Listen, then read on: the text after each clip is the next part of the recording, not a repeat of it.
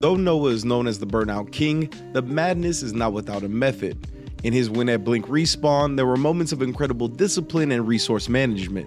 Noah is in the corner and must gamble on a decision because the block string would burn him out with no meter, meaning a successful DI is likely to occur.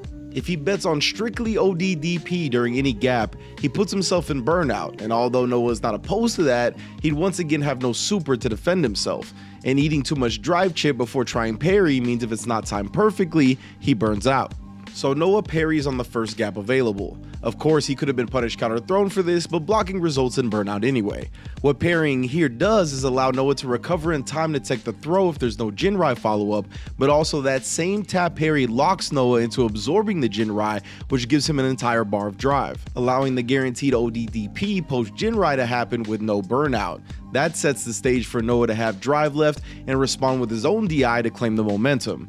Next, Noah is once again knocked down in the corner with another decision to make. A properly timed DI can only be escaped using level 1 super, but let's look at that situation. He would then be below 1 meter, half of burnout to go through, and be at a life deficit. This situation is still unfavorable, and I recreated the final round to see how much meter was built. Starting from 1 meter, which is around where Noah most likely would have ended up, he doesn't actually build to level 3, falling short of the win. The discipline to hold back in that moment and decision to go into the final round with full capabilities paid off on the road to qualifying for Capcom Cup.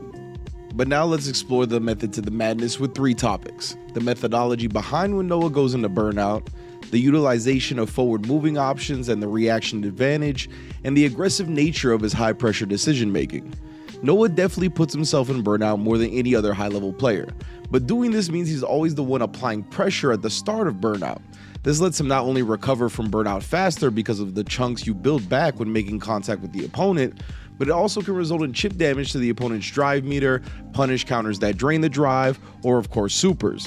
This combination of recovering faster while also draining the opponent's drive means that Noah often has a huge drive meter advantage once recovered from burnout. And in case things go wrong, Noah almost always has meter in his pocket when he puts himself into burnout, making sure he can't be checkmated by a DI in the corner.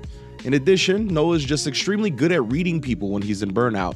One of the things I've really liked about burnout from the beginning of the game is that though it restricts the player in burnout, it often makes the person not in burnout easier to read.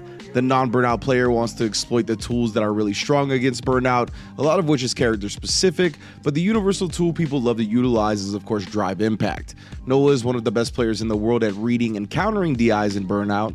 He'll bait the opponent into doing it with flash knuckle into level 3, raw react with super, aggressively throw the option, jump back and get a huge punish.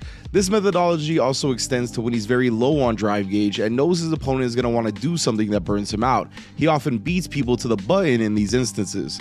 Noah's effectiveness on the ground comes from utilizing the forward movement of Luke's various options and how he exploits the reaction advantage these moments give him. Whiff punishing takes a lot of dedicated brain power to pull off consistently. Being able to calculate the range and react with the proper option against moves where the total duration is only 15 to 30 frames is extremely difficult.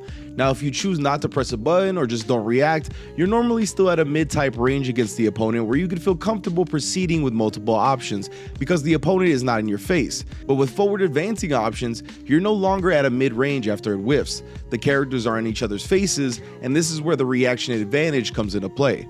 While you're spending processing power discerning the range, option to respond with, and what move Noah has done, Noah already knows what move he chose, and because of that, he knows before the opponent how that button is going to play out from that range, giving him the upper hand and reacting in the moment.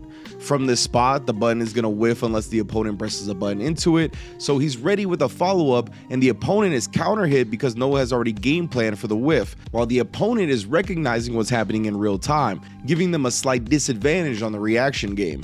Noah also plans for those buttons getting pressed into as well. Even on trades, we saw a DP response work out multiple times during Blink Respawn Top 8.